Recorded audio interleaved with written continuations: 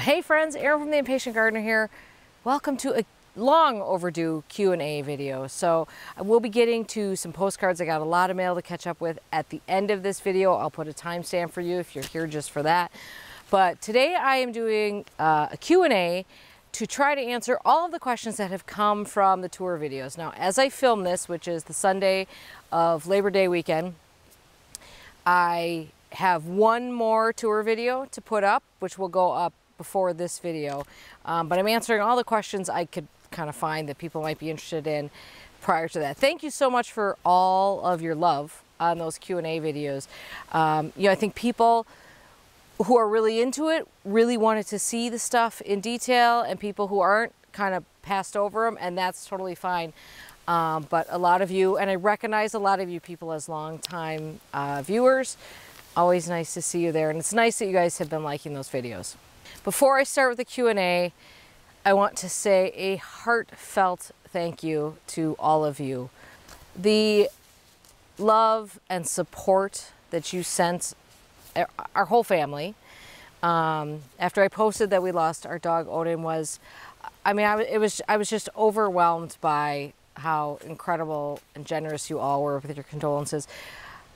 I set out to answer and make a comment on every single person who commented on that video, and then I just couldn't keep up. And so I hope I got your comment. If I didn't, please know that I read them.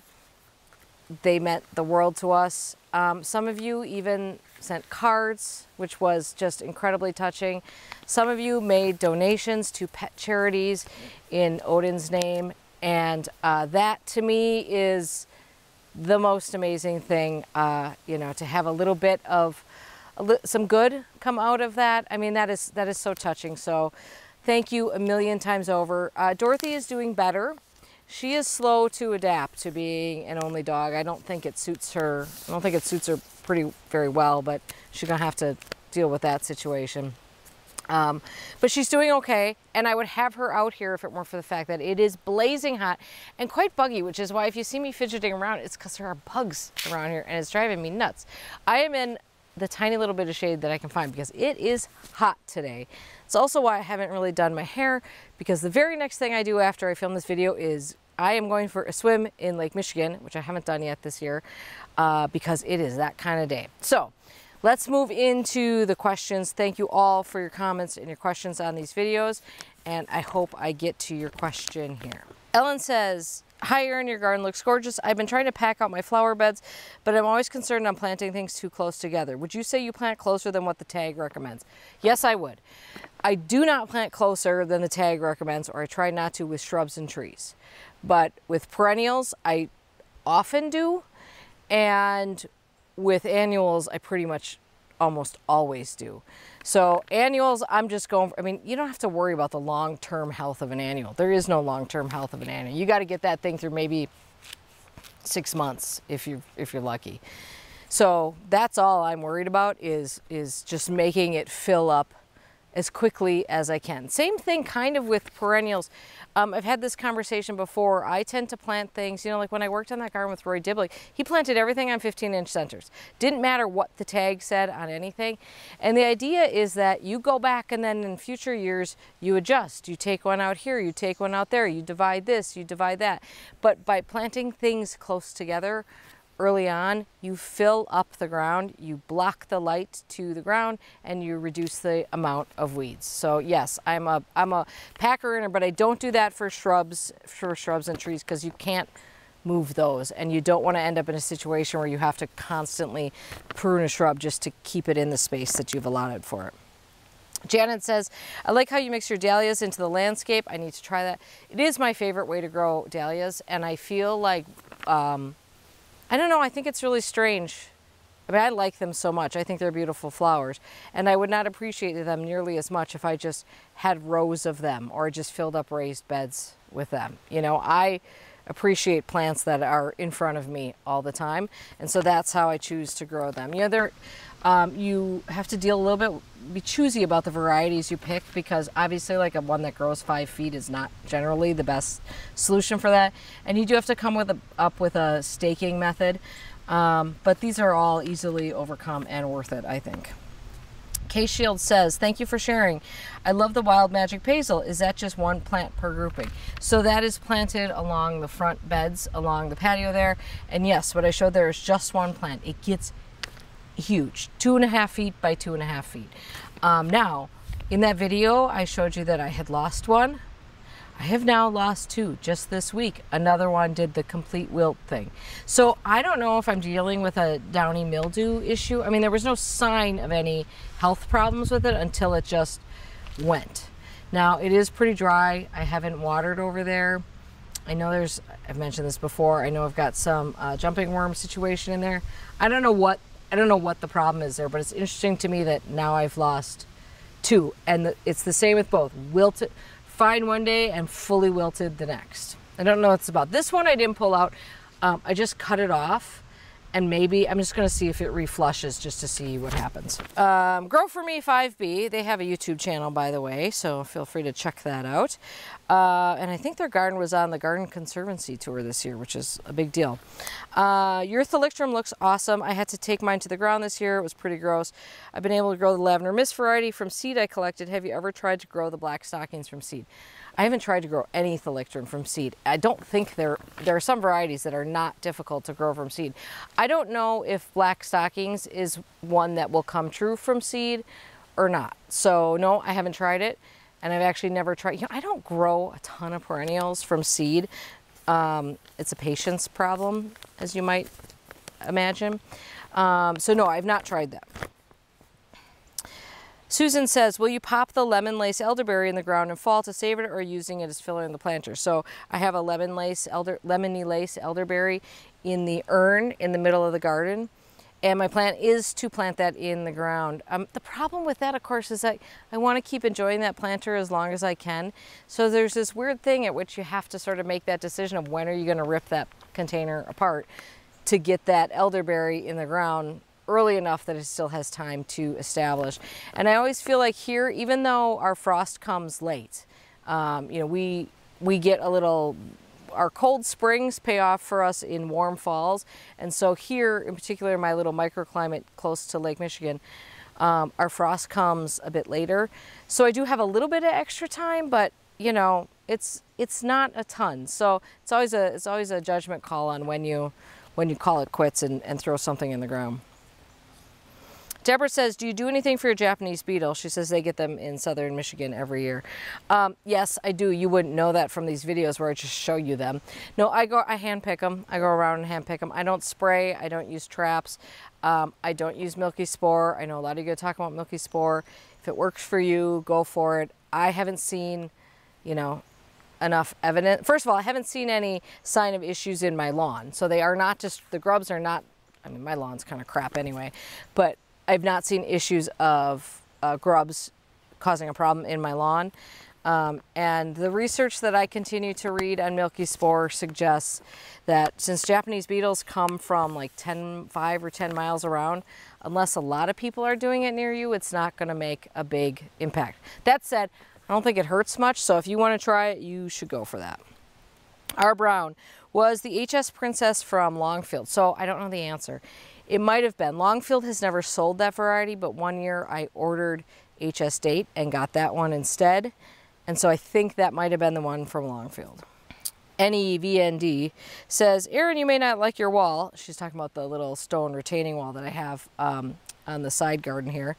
But I think it looks great, and like that it's exposed in places. It adds a dimension to the garden, is attractive. I'm not sure exactly what I said in that video, but I just want to clear this up. I do love the wall.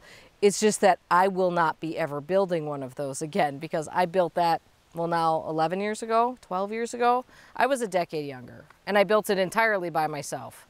Mr. Much More Patient was on the road most of the time back then, so I did a lot of these projects by myself.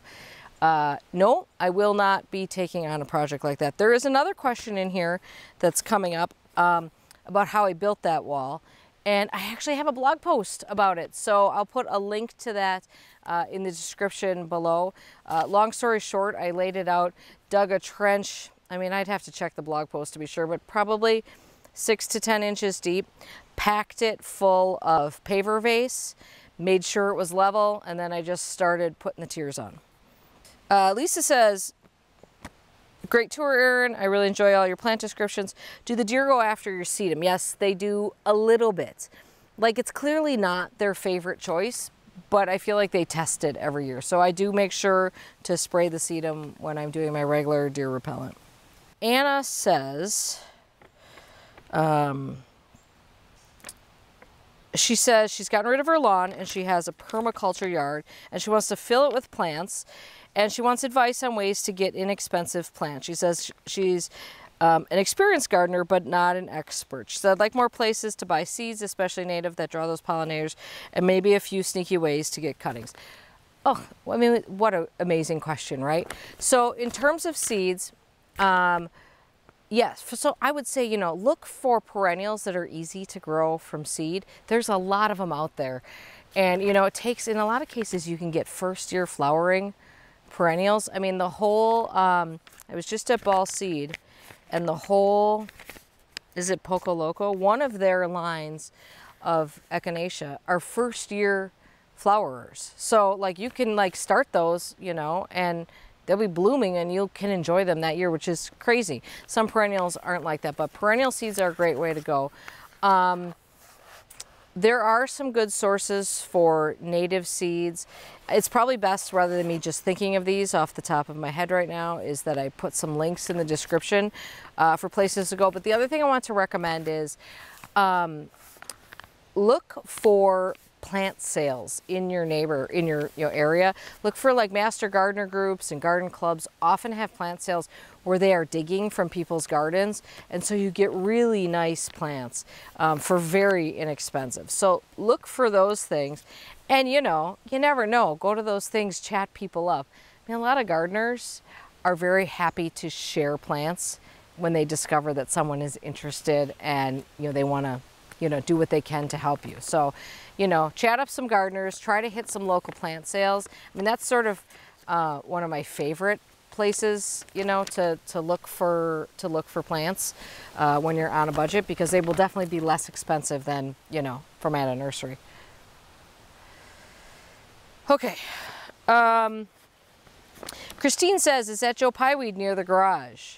Yes, it is. That is like straight Eupatorium. Well, I don't think Joe Pyeweed is Eupatorium anymore. It's another one that they changed, the taxonomists changed the name of it. Anyway, you all know what Joe Pyeweed is. It is the straight Joe Pyeweed. So it is like probably 9 or 10 feet tall, and it stands up and it's really good. And that is not full sun over there. So it does a great job over there. Patricia says, I also have a silver umbrella Aurelia that I got a few years ago from Broken Arrow Nursery in Connecticut. So here, we've got them. It's just right over here. I don't know if you can see it right there. She says, like yours, it is massive and spectacular. However, it suckers like crazy wherever its roots roam. Plain green, thorny little devils that tear you up when you try to wrangle them out. Vicious little creatures. But their mama is worth every drop of blood and then some. So yeah, you know, this is one of those things that we're asking about that plant. I always get into the details with that, which is that the roots send out suckers, and they can be quite far away from it. And you have got to get in there immediately, as soon as you can, and cut those things out. First of all, they are, as she said, the thorniest. This thing is called Aurelia. The common name of Aurelia, just in general, is devil's walking stick. It's because it's just covered in 1 trillion thorns. So you got to get in there and you got to cut out those suckers like right away, because they are much more vigorous than the mother plant, and they will take over if you don't do that. So I do look for them. I usually get them when they're only about this long, and I just take my pruners and I cut about 1 inch underneath the soil, and that seems to manage them fairly well. Esther says, now this was in the side garden tour. She says, do you know the name of the fern at the right at 1811? She says she thought it was Aetherium nipponicum pictum, but when she bought 2 more, they turned out not to be the same. So pictum is probably the most common of the Japanese painted ferns, but there are other ones out there. I think those might be Regal Reds. So I'm not positive, but when I look at Regal Red, I think that's what those are. So there are several variety cultivars of Japanese painted ferns out there. So, you know, just, you know, they're not all the same when you're trying to match. Stephanie Sharkey says, are you going to dig up the banana this year? How can I not? Now the banana has a life of its own. It probably needs an Instagram account, for crying out loud. So yeah, I guess we're gonna dig it up again and go through that again, because why not? Linda says, I think this is now now these questions are mostly coming from what I call the circle garden, which is the oval, and the side garden, and some of the containers. But it doesn't really matter because this question pertains to all of them, and I should have addressed this earlier in the tour videos. Linda says, do you have drip set up or do you hand water everything? So I have drip in the very skinny bed alongside the patio where I've got all the tall dahlias, and I have it in the vegetable garden, and we did run drip in the new planting between the neighbors just so we could keep up on the watering. That is not a permanent drip situation. That will come out probably in 2 years. We live in a climate where, now granted, this year has been a drought, and I don't know that, and everyone's climate is changing, and so I don't know, what used to be the same normal for us is not necessarily normal for us anymore. But I will say that, this is an area where traditionally we get enough rainfall. So I believe in doing what they call growing plants hard, and that is not babying plants, because, so what I do is I water plants to get them established. So yes, that often means hand watering. This year I've been using sprinklers a ton just because we've had not a lot of rain. So sprinklers are not a great way to water garden beds. They tend to flatten plants and you get a bunch of water on leaves. But when you got to cover a lot of area, a sprinkler certainly is an efficient way to do it. So I've been really using a lot of sprinklers this year, but that's because we're in a drought year. So let's say we weren't. I would mostly be hand watering new plants. That is basically what I do for the first year. Trees and shrubs get probably 2 years of love, but after that, they have to survive on their own, because I'm not up for a garden that can't do that. Like that's just kind of one of my non-negotiable things. I'm just not gonna be watering all the time. Actually this year we've had issues with water. Our well has a couple of times, there's been no water left to run. Now it rejuvenates itself by the time we need to take a shower the next morning, but it is not an unlimited supply. So, and I think unless you live in an area that is like a desert, basically, I don't advocate for using drip systems in general. Especially, annuals, you got to keep up on them a little bit, although I don't water the annuals that are in the bed across from the patio garden, generally speaking. In fact, they get less water than a lot of the other areas. I just believe in trying to help plants get established enough that they go find their own water. So if you live in an area with sort of semi-normal rainfall where you can do that, then I think that's the thing to do, because otherwise we're using water that we don't need to be using. And why would we do that? Single lady, who wants to do the Beyonce song, says, I love the shorter but more detailed videos. What are the 2 boxwoods that are potted in the oval garden? There are actually 4. They are all planted in pots in there. I used to have them in the ground, and then actually it was Brad from Garden Evolution who said, why don't you just put them in pots? Which is great. It raises them up so I can see them. Those are all green velvet.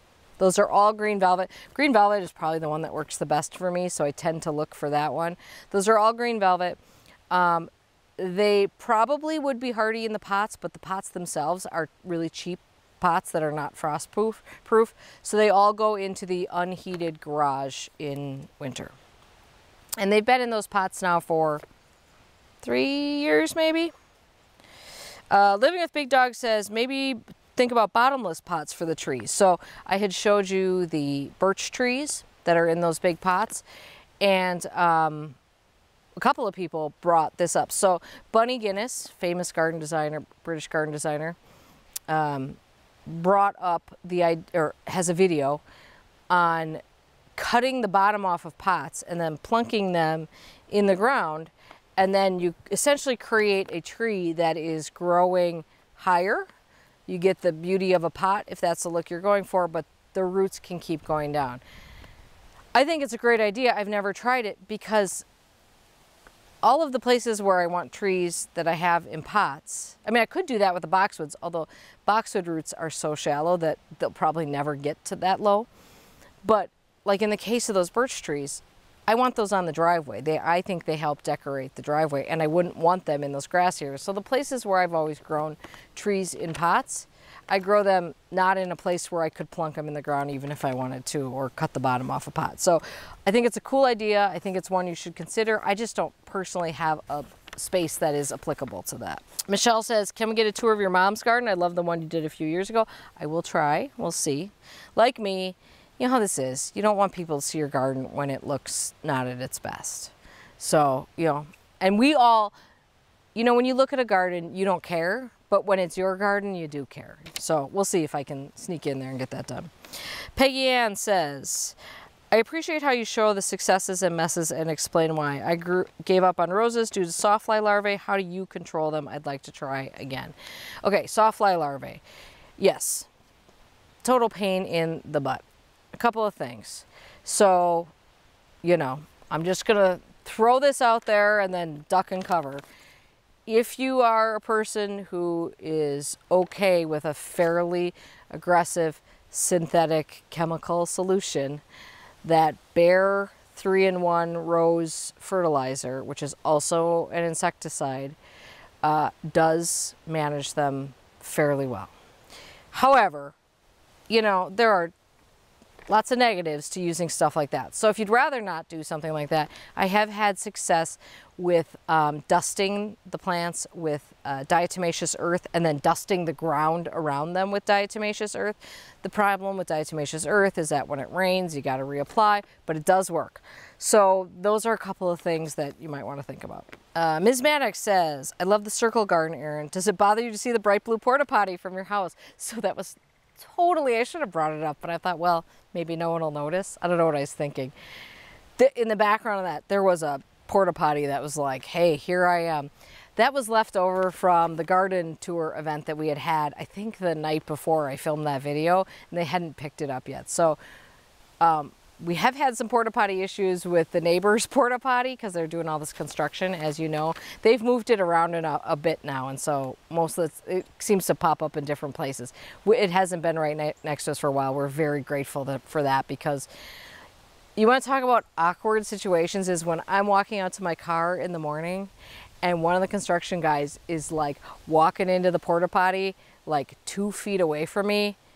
It's like, morning. Bad, and they don't smell good, as you might imagine. Anyway, long story short, that porta potty did not bother me there because it went away. It was just temporary, and I just figured it wasn't worth explaining in the video, but I guess I should have because a lot of people asked about it. Does the chive hedge, oh, this is from DLS 1240. Does the chive hedge help keep bunnies out of the flower garden? Excuse me. I don't know. Maybe. I feel like it doesn't hurt. I don't know if it would keep them from doing it or not, but I do think maybe it helps. We haven't had, knock on wood, we haven't had a huge bunny problem here for a couple of years because we've had a pretty good fox population. I have seen a few around, so they're not gone, but I do think it helps. I certainly wouldn't rely on that as my sole method of protection.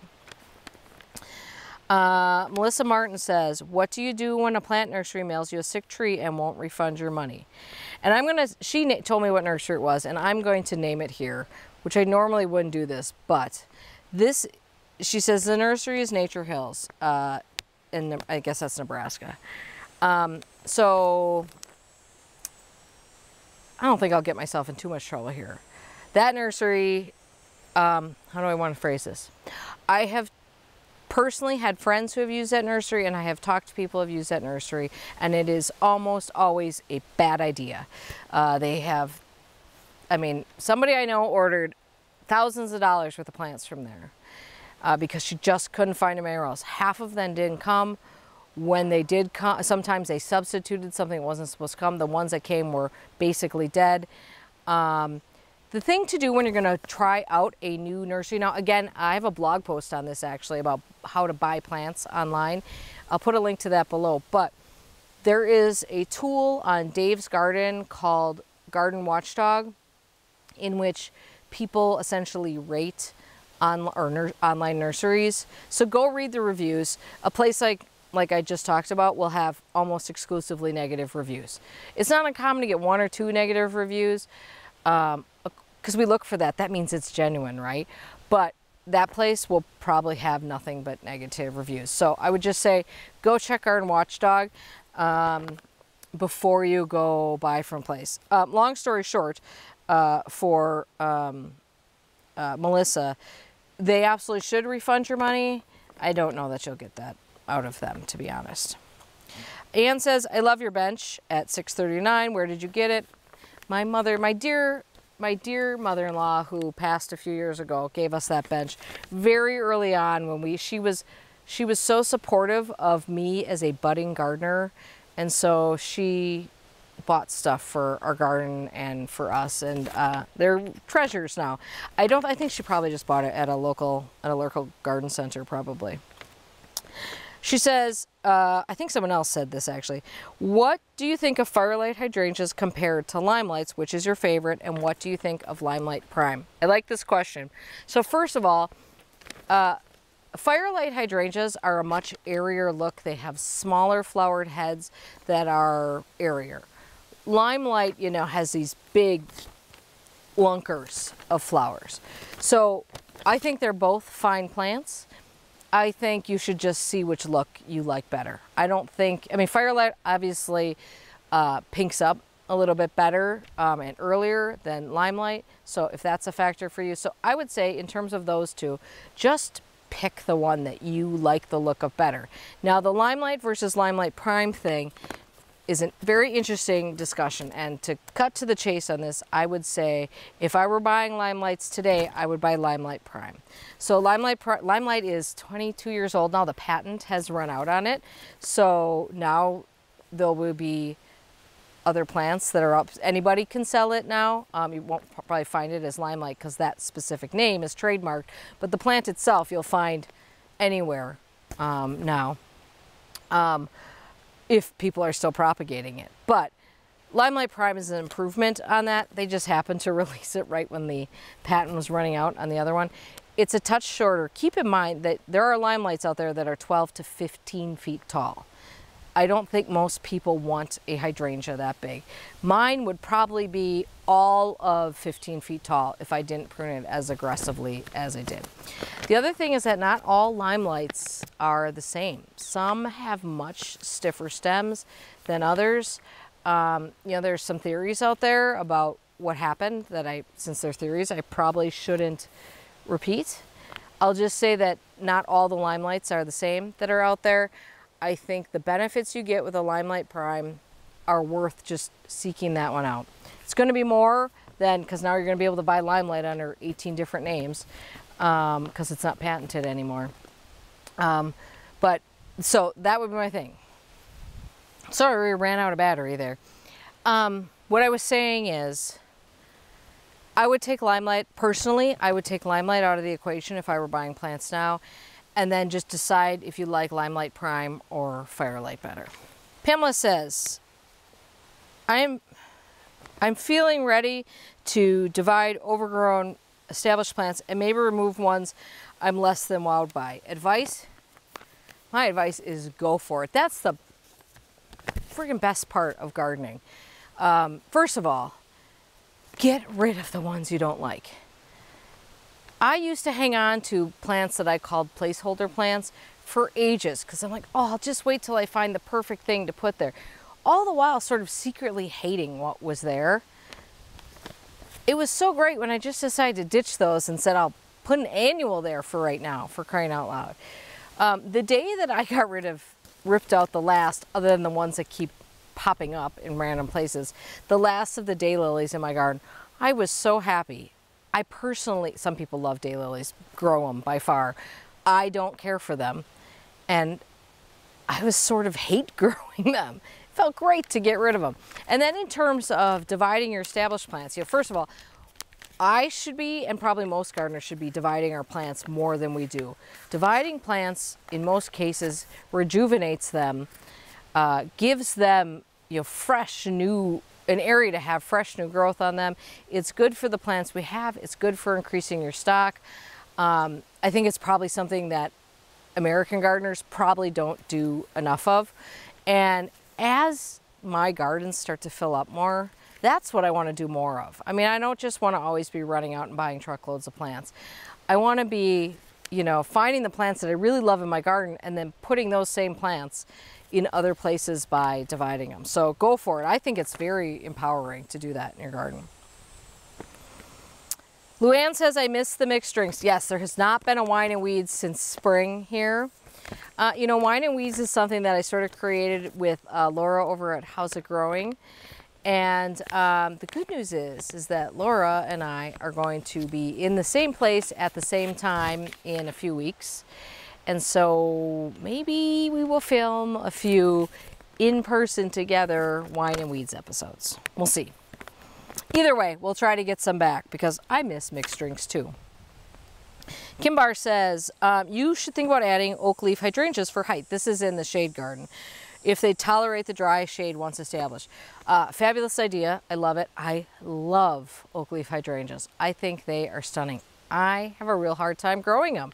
I think partly it's because our soil is not remotely acidic, and they do appreciate a more acidic soil, and it's sort of dry shade, and of course they don't appreciate that. So they never get, in my garden that I've experienced, get to be what they are in other gardens.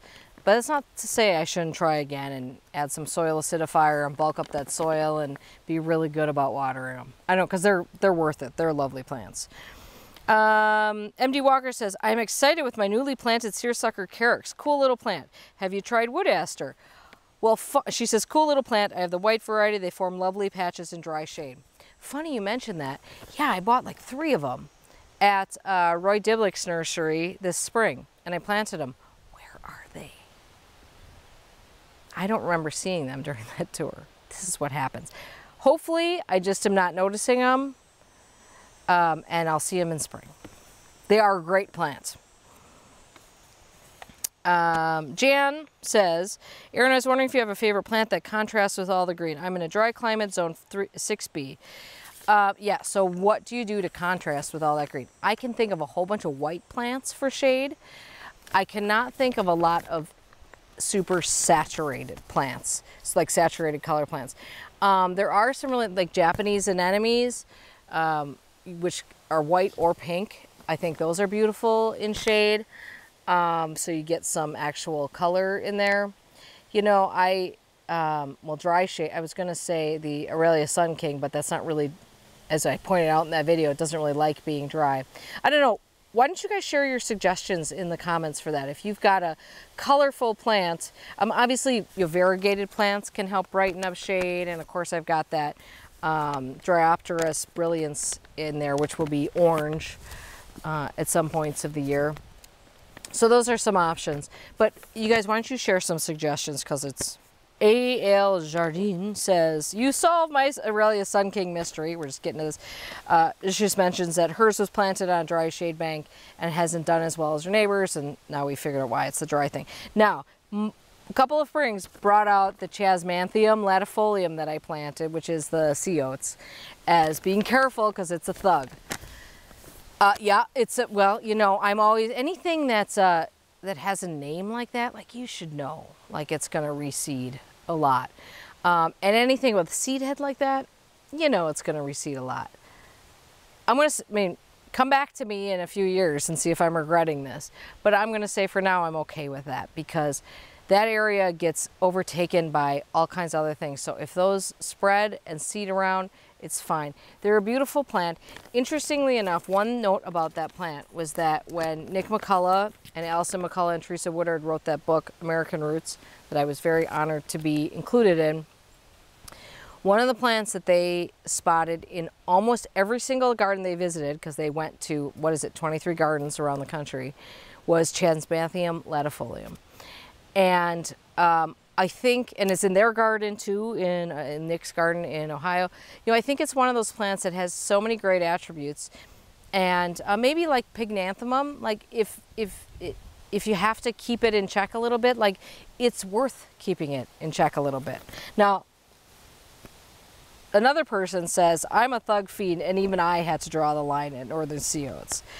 So anyways, she says it is so pretty to see those golden coins dancing in the breeze, but it's just too aggressive for her. So, you know, I think it's a good to put a little thug warning on that plant, and duly noted. This is sort of representative of many comments regarding the Brunnera. I'm so glad to hear that your Brunnera have reverted to green. I thought mine was the only one that did that. How come this happens? So variegated plants, it is not uncommon for variegated plants to not be stable and revert to green. I'm sure there is a whole bunch of botanical explanation for this. Why does this happen in plants that are named? Well, you know, honestly, some plants are, and I'm not saying that's necessarily the case for this, but it could be.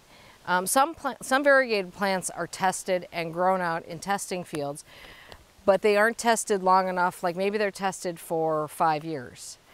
And maybe that's not long enough to see if they're going to revert, because of course plants live a long time. Sometimes they're sort of rushed out there because they're so cool looking, they know people will buy them, and then they lose their variegation. In a plant like that, there's very little you can do. Now, occasionally with a hosta, you'll come across that. You'll get some new leaves that are not variegated. And the thing to do with most variegated plants, and I don't believe this would have worked with that Brunnera, because I don't actually remember it slowly reverting. I feel like just one year it was all green. But one thing you can do is go in and cut out the non-variegated portions of a plant right away, because as I mentioned, like with the Aurelia that I have over here, the non-variegated parts of the plant are always more vigorous. So if you cut those other ones out, they won't be able to take over the whole plant. So that's something to look for. But why does it happen? I mean, sometimes it happens because plants are just going to revert. You're fighting. I mean, variegated plants are kind of fighting nature.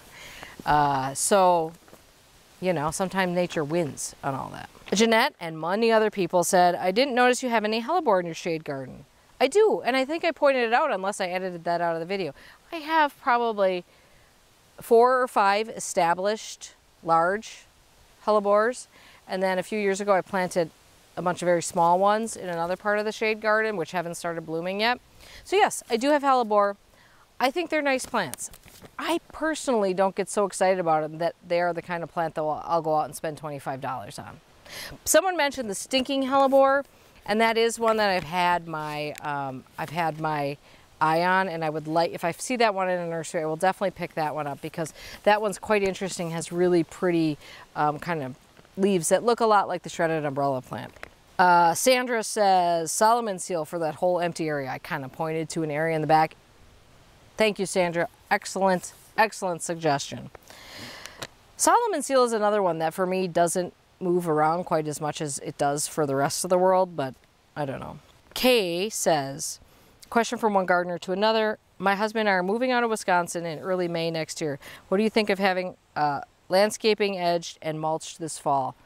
Yes, I think it's a great idea, because if you do that this fall, those edges will still be looking really good by April or May, when I presume people are gonna be looking at your house to buy it.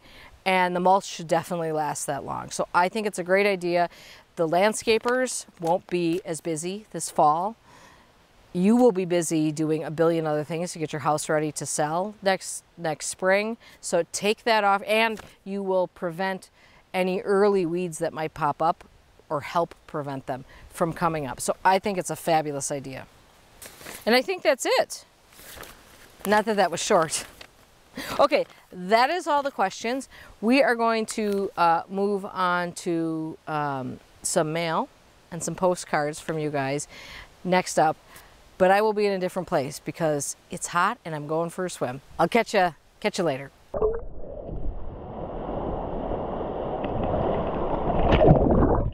All right, I'm back. It's actually a week later. I had a fabulous Labor Day weekend. So fabulous that I spent the rest of the week sort of catching up on all the things I should have been doing when I was kind of busy soaking up summer. So we're back. Postcards and cards time. I have a lot of mail to catch up on. It's been a while since I've done one of these. I love these. The idea behind this, in case you haven't seen any of these before, is that I'm inviting people to send me a postcard or a card, whatever, with a little bit of what they took inspiration from when they visited a garden. And that could be a garden down the street, a garden across the world. We've been getting cards from everywhere and they are amazing. So let's just jump right into it. By the way, I apologize for the lawnmower. I hope it's not too bad. I might have to move, but the lawn really needs to get mowed. Okay, first one is from Keukenhof. Greetings, visited my daughter in Amsterdam and was amazed with the variety of tulips. What an incredible place. She says, pronounced Keukenhof. I've ordered so many bulbs to plant in the fall. I can't wait to see them. Love from Bangor, Maine. This is from Wendy. Thank you, Wendy. What a fabulous trip. I think Keukenhof is probably on everybody's list, right? Next up is from RHS Wisley. This is a fabulous UK garden. Hello, Erin. This isn't the postcard I wanted to send you. I spent some time in London in June and wanted to send you a postcard from the Super Bloom at the Tower of London, but they didn't have any. I am so loving this big shift in gardening to natives and sustainability. Wisley was amazing. I can't wait to go back and spend more time there and visit a few more RHS gardens. Happy late summer. Your garden is stunning. This is from Stephanie. Thank you, Stephanie. What a fabulous trip. And thank you for sharing that. Nestled at the top of Lake, oh boy, here goes me with the pronunciations again. Steheken, only accessible by boat. This kind and lovely man gardens, keeps bees, and raises goats for milk and cheese. I was surprised that even a wild and native area can be improved by the presence of a garden. Tended to with amazing care. This is from Kathleen. And this postcard comes from what's called The Garden, and it says Organic Gardens with Vegetables. Oh, and this is from Steheken, Washington. I'm sure I'm saying it wrong. And Carl Gaskill is the gardener. What a cool place. See, this is very interesting to me. A private little garden that, you know, I wouldn't have heard of otherwise. Oh, look at this. A postcard from one of my favorite places. This is from Northwind Perennial Farm. This is Roy Diblick's nursery.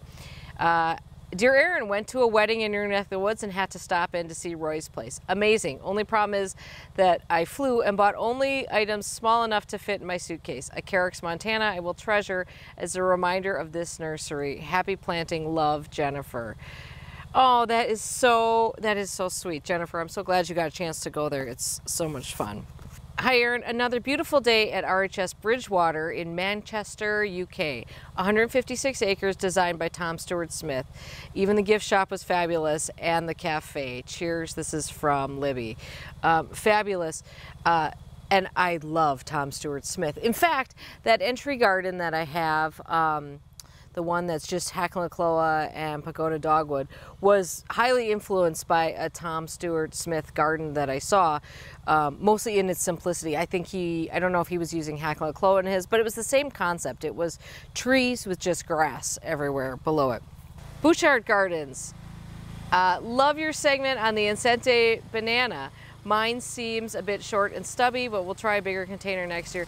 Thanks for all the great vids. This is from Tim in Victoria, British Columbia, Canada.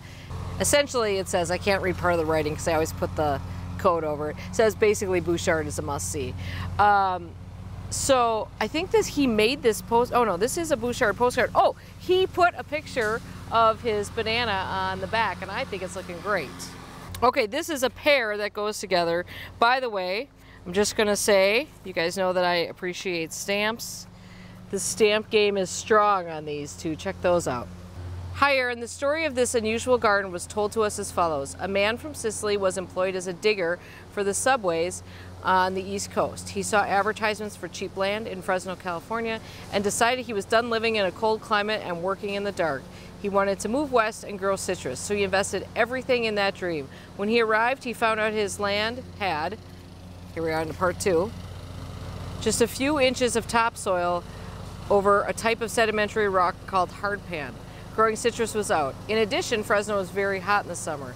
He dreamed of Sicily and the cool wine cellars and decided to dig himself a cool home underground. The home and courtyards were about 10 acres at one time, including a lake.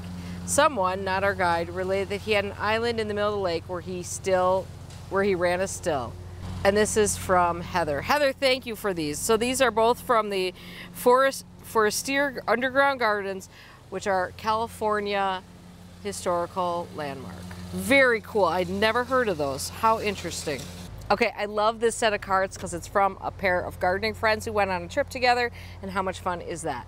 Here's to a girls' weekend, Minnesota to Chicago, beauty everywhere. We're impressed, and I think it's Cantigny in Wheaton, Illinois, but no postcards. That's from Amy and Stacy. And here's a second one from Amy and Stacy. Erin, love Obrick. Also love Lurie on our girls' weekend from Amy and Stacy. Okay, thank you. Thank you, Amy and Stacy. That's I just can tell you guys had a fabulous time. I'm so happy you went, and thank you for thinking of me on your girls' weekend and sending a card. 2 cards. Props to Amy and Stacy on that one. Can I come on your next trip? Okay. Oh my gosh, this is. I have to see what the note is. These are some beautiful cards in here. Okay, let's check out the letter. Dear Erin, thank you so much for sharing your gardening know-how. I am new to really hands-on gardening, but have loved gardens always. I live in New Jersey now and have visited several in New York. Of note, Brooklyn Botanical, home to my favorite tree, a weeping European beech. Yes. Weeping European beeches, particularly old ones that you typically find in like old parks and botanical gardens, are just fabulous. I am from Minnesota and never seen one before. Amazing tree. Also, New York Botanical is huge and home to wonderful orchid show and Wave Hill, small but on the Hudson, amazing views. I have sent, in place of a postcard, a series of cards printed from a friend's watercolors. Hope you love them. You guys, these cards are stunning. So I'm going to show you each of them. They're just, so printed from a friend's watercolors. So just got one very, this is William Bilkey is apparently the artist of these. So this one's called Daylilies. This one's called Summer Lilies. This one is called Old Roses. This one's called Iris and Poppies. And I want to show you so you can see his name, William Bilkey, on the background there. He is the artist here, and clearly he is a very, very talented person. That's from Polly. Thank you again, Polly, and thank you for sharing your friend's art. How amazing. This is, Cheryl has included some pictures here. I am enclosing 2 pictures from our recent trip out east. These were taken at the Bridge of Flowers in Shelburne Falls, Massachusetts. It was constructed in 1908 for trolley use, transporting raw materials. This concrete structure became obsolete by 1927. In April 1929, the Shelburne Falls Women's Club took over the property, which led to the beautiful attraction it remains today. It is maintained by volunteers. Definitely a hidden gem. This is from Cheryl. She lives in Illinois, which is Zone 5B. Check this one out. Amazing. Never heard of it. See, this is so wonderful. Thank you, Cheryl, for sharing that. I have never heard of that place, and it sounds amazing. Hi, Erin. I recently visited the Missouri Botanic Gardens. I love the different types of gardens and getting inspired for next year. They had bananas like you have, featured paired with sun coleus. I love this pairing. I can't wait to try it out and use your video as a guide as to overwintering the banana. Love the video. Keep growing. Stay dirty. Love that. This is from Teal Mills, and she lives in Kansas. That was, thank you. So Missouri Botanic Gardens, and I don't know if you guys can, I mean, look at those great beds. Sort of a bedding scheme there. Beautiful. All right, thank you for the postcards. Thank you for the cards. If you've sent me one and you haven't heard it read yet, I have a couple, one of the old addresses I used to use for mailing stuff. Before we set up a proper P.O. box, I was sending things to a different address that wasn't my address. I still get them, I just get them at work. So sometimes it just takes a little bit for cards to make it from my office to my car to my home. So there'll be more coming. Thank you for sending these. If you have visited a great garden this summer, or you're going to, and you want to drop me a postcard with what inspired you, I love sharing these. I love getting them from around the world, and I love talking with all of you. I can't thank you all enough for being just generally wonderful people. It sounds like I'm laying it on, but I consider you all friends. It is amazing to me that we gardeners are able to come together virtually through this way, and you all inspire me every day. All right, thank you so much for watching. Long video, I know. Thanks for hanging in there. We will see you guys soon. Take care.